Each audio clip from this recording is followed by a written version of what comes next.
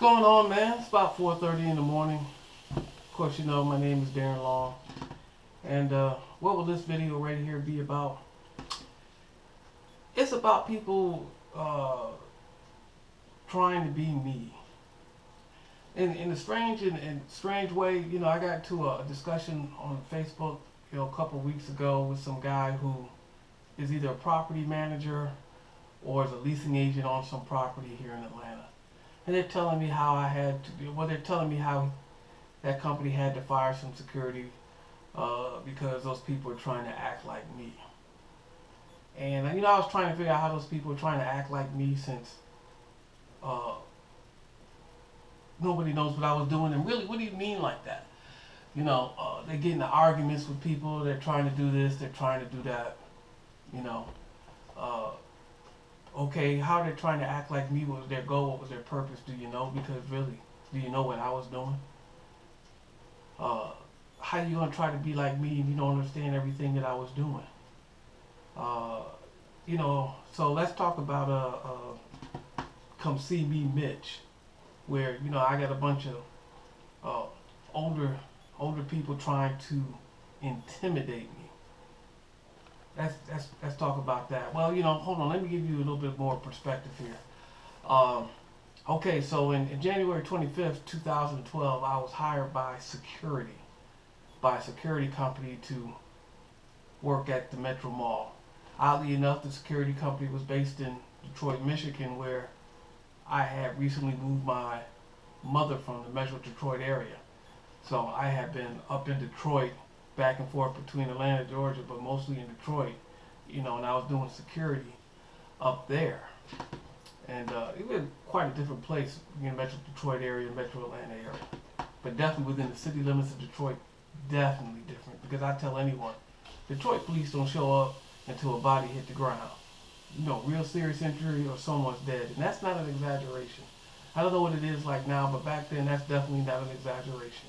They did not show up until somebody was dead. I mean, that's just the way it was. So, I had that kind of mentality when I came down. But see, now I'm security. And I'm kind of like the guy who you say, listen, don't let someone do this. Okay, you may be thinking what's worth it and what's not, what's reasonable and what's not. What I heard was, don't let anybody do this. And when you tell someone like me, don't let anybody do this, then it doesn't become an issue of whether it's worth it or not. I'm simply not going to let you do it. So anyway, I'm working for $9 an hour. I'm working overtime, and I'm not getting paid for overtime. And you can't go to the federal government about that if the company's too small, and the states won't be interested in that. You're going to have to actually take them to small claims court, and you can win, but there's no guarantee you collect it. But that's a whole nother issue. In any event, I told the people when I came on is that I will get rid of the problem, I won't manage the problem. Now, why do I want to get rid of the problem? Well, because I want to make my workload less. I mean, that's really why I want to get rid of the problem, because I want to make my workload less.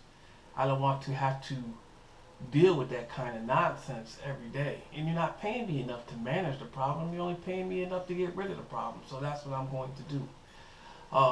Now, with that said, and that kind of inflexibility, you know, if I got people trying to intimidate me, then I'm going to press them and test them. I'm going to see what they're about. Are you about it? What's going on? Now, for that particular environment also, you know, the police are kind of indifferent about some things. They're kind of an obstacle to some things. And that's what they were when I first got there. They no mistake about it. If we go back, and I mentioned, you know, on the third day again, I mentioned this again on the third day that I tried to CT 25 people, and an officer came out and said, I can't do that. You know, he's kind of pressing and testing me too. You know, he's trying to figure out what I'm about as well. And he's trying to figure out what I know and what I don't know. Well, I only made concessions when I had to. And while I knew the law was on my side, and I knew I could do what I could do, I still got to deal with the people I got to deal with. Not only the knuckleheads on the street, but the police as well. Well, that officer brought in a supervisor. And that supervisor You know, apparently they had heard, and that supervisor wasn't from the underground precinct. That supervisor had heard about me, you know, having to deal with, you know, Fred and Viona, the way Fred was treating Viona. And actually, there's a video of that, you know, online. If you look in the Fred playlist, Fred, and more Fred playlist.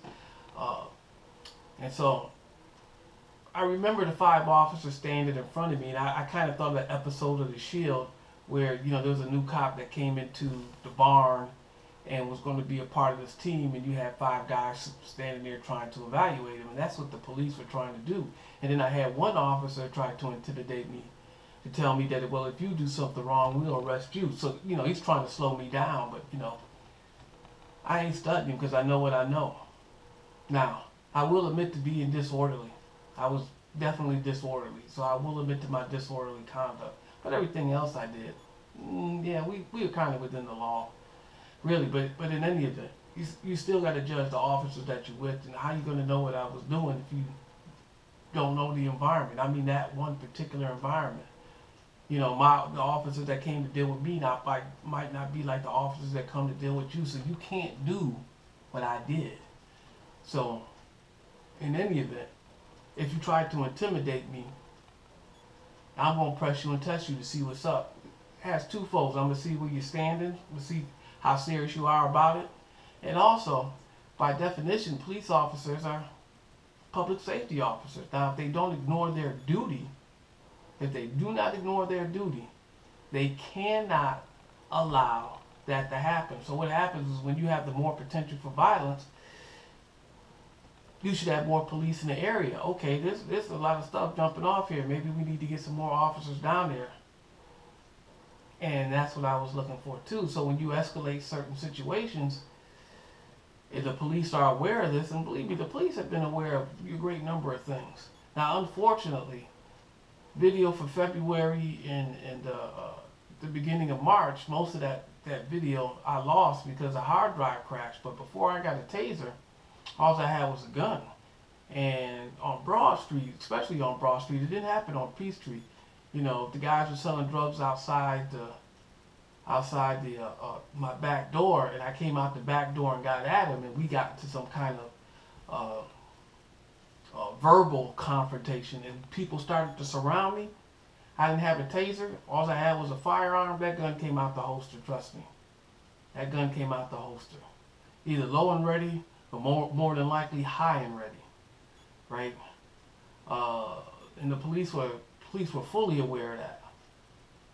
They were fully aware that that gun came out the holster. Yeah, I mean, I feel threatened for my safety, so yeah, that gun comes out the holster.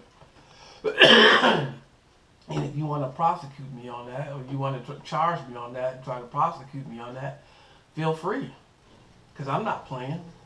You know, I can go out there and deal what I did. They's out there selling drugs at my back door. I can go out there and challenge them and say something about it.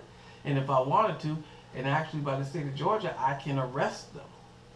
Now, you have to determine whether or not you want to take on that criminal liability and that civil liability, right? You have to do that, you know, and that's a decision for anyone to make. But still, once you start to surround me, and I got, you know, I'm dealing with 2 or 3 or 4 people here, and I got people trying to get behind me and this and that and the other. Oh no, player, I'm talking milliseconds or tenths of seconds, really. So if it takes 2/10 of a second to have that weapon clear your holster and put it into action, you know, if that weapon's already out the holster and it's high and ready, you know, that's 2 or 3/10 of a second that, you know, that's going to work in your favor. You don't have to respond to that like that. You know, the gun is already in your hand and up here by your chest. So there's no response time. The response time is less than any kind of stimulus. I mean, I'm not playing out here. So what you have with somebody with a different mentality than what they were used to. They were used to being able to intimidate people. They were depending and counting on people thinking, well, this is not worth it, and this is this, and this is that, and the other. And I wasn't that person. So they couldn't depend on that. And Rick, at one time, had said, you know, these guys don't know what to do with you. They never met anyone like you. They never met anyone with that kind of technology. I mean, you're walking around with cameras, and they never they never met anyone who knew about the law. I mean, people say they know about the law and really don't know nothing, but you know something and you go right up to the edge, but you don't cross the line. And so the knuckleheads didn't know what to do with you, and the police just kind of don't know what to do with you. And so instead of fighting you, they'll kind of work with you, and that's what eventually ended up happening to some degree. So when people call me a vigilante and I sent them videos, come on, vigilante don't constantly, for the lack of a better phrase, court the police to get them to intervene like I did. I mean, I don't consider that a vigilante. Now, like I said, the police when I first got there were more of an impedance than they were an assistance. But in any event, you can't be me if you don't know what I was doing. You can't be me in that in your situation because you don't know what I would do in that situation. I mean, first of all, you can't exceed policy. If you exceed policy, then what happens is you're going to hang yourself out to dry. If you get into a situation and people look at the policy, well, what was his job at this particular site? And they say you can't put your hands on people. They say you need to back up and just call the police, and you get into an argument, you put your hands on somebody, then you're outside of policy, and now you got, more problems than you would have when you go to court, because then you can't even say that you were within policy. So let's talk about that incident where old dude got just died in New York City, and I'm only going to say very little about it. He resisted arrest because he snatched his arms away. I think his name is Eric Gardner. He resisted arrest. He snatched his arms away. The police officers took him into custody. Part of taking him into custody, they put him in a chokehold. Now, all the other stuff was standing. The first question I had was, were they within policy? Because if that guy was not in policy, then he's got a problem. If he was within policy, then maybe NYPD has a problem. And that's all I'm going to say about it. I'm not going any further than that when it comes to Eric Gardner. Just, are you within policy? If you're within policy, you got a little protection, not much. You got a little bit of an argument, really no protection, but a little bit of an argument saying, I was within policy. This is what they told me to do. If we're outside of policy, then you don't really have an argument. Because the first thing the prosecution is going to say is that you're out of policy. And once again, you don't know what my policies were and what was going on and what I was dealing with. So, hey, you can't be me. Don't try to be me if you don't understand what the hell I was doing. Also, just a little more background information, and it's really important.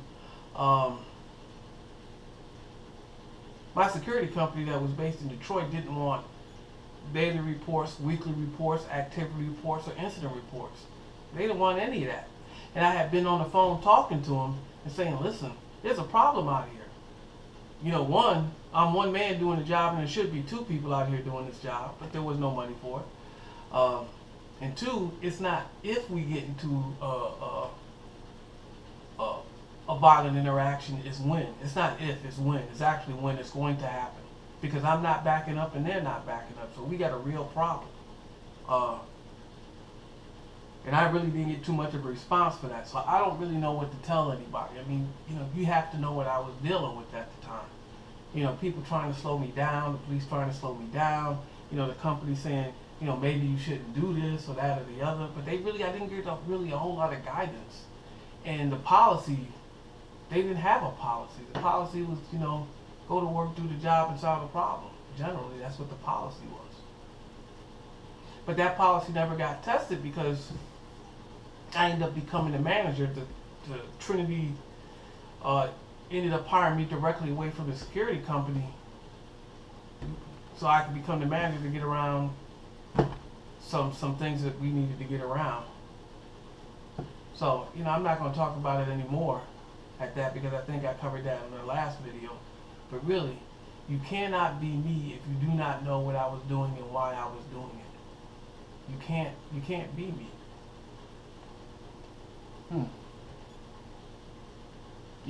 That's pretty much it. You cannot be me if you do not know what I was doing and you don't know why I was doing it, and maybe you don't want to be me,